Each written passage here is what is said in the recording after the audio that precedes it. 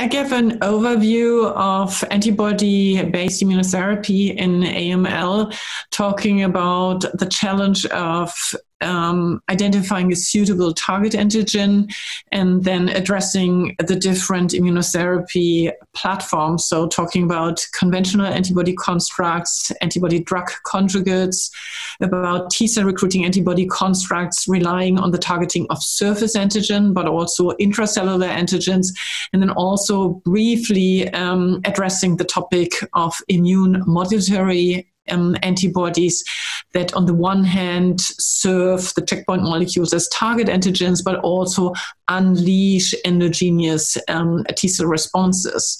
So the huge challenge in AML is still the target antigen, and it has to be expressed on bulk cells, on leukemic stem cells, and to a much lesser extent on the healthy hematopoietic system.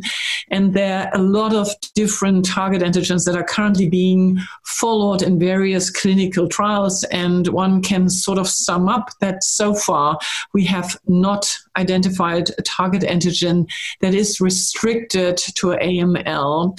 So almost all target antigens are lineage antigens, and we are looking for the therapeutic window depending on the antigen, on the epitope, affinity, membrane proximity, and also clearly it also depends on the antibody platform we are employing. And that's actually not different from all the B-cell neoplasias. So also CD19 is a lineage antigen. So the question is still out. We don't know what is the best suitable target antigen, and none of the target antigen is leukemia specific. So in all these trials, we're looking for the therapeutic window. And if you look at the different antibody platforms, we have the conventional antibodies and FC optimized conventional antibody constructs. And so far, no clinical trial has shown any benefit with these antibody constructs. So no conventional antibody has shown a benefit in relapse-free or overall survival in AML. One of the conventional antibody constructs, Lintuzumab, directed against CD33, has evolved to Gemtuzumab, the only approved antibody construct we have in AML. So it's an antibody-drug conjugate, a toxin-conjugated Lintuzumab, and as you're all aware, has been reapproved for newly diagnosed AML in conjunction with chemotherapy, with particularly benefit in the favorable and intermediate genetic risk profile. And then we have the different immune modulatory antibody constructs, the checkpoint molecules. And there one can say monotherapy has shown no benefit so far. So most of the trials that are currently running and the trial that already has been published from the MD Anderson, from Naval Deva, has shown that the combination of Nivolumab with azacitidine has shown a better overall survival than the historical control. And this was particularly true in salvage 1 patients, where the median overall survival was 10.5 months compared to 4.5 months in the historical control. And I think very interestingly, and that's where we have to go, that biomarkers were identified that predicted a higher likelihood to respond. So with an increase in CD3 and CD8 T cells in the bone marrow, so having sort of an inflamed bone marrow was predictive of response.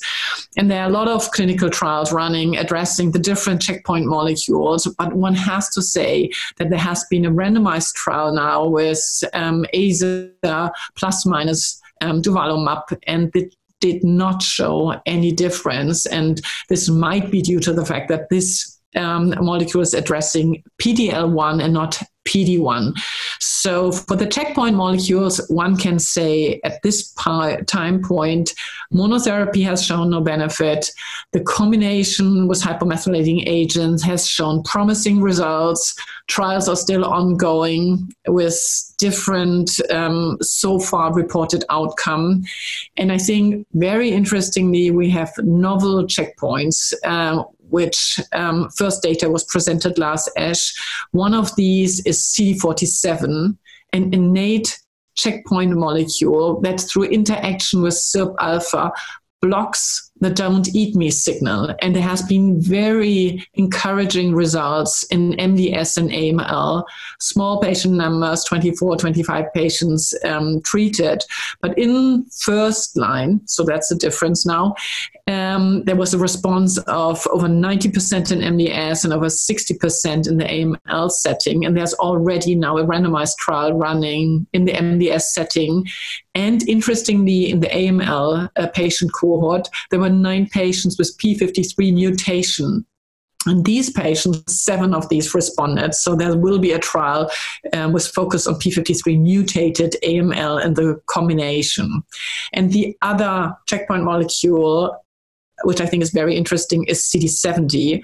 This is still earlier data, also presented last ASH, where 10 out of 12 patients in conjunction with AZA showed the clinical benefit. So I think these are 2 sort of more novel target antigens where the reports so far look very promising and interesting.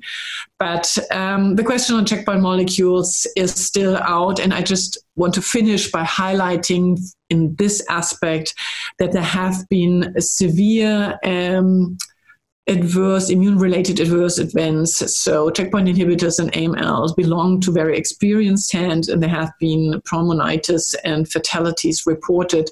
So it's clearly a different scenario than in solid oncology and has to be looked at.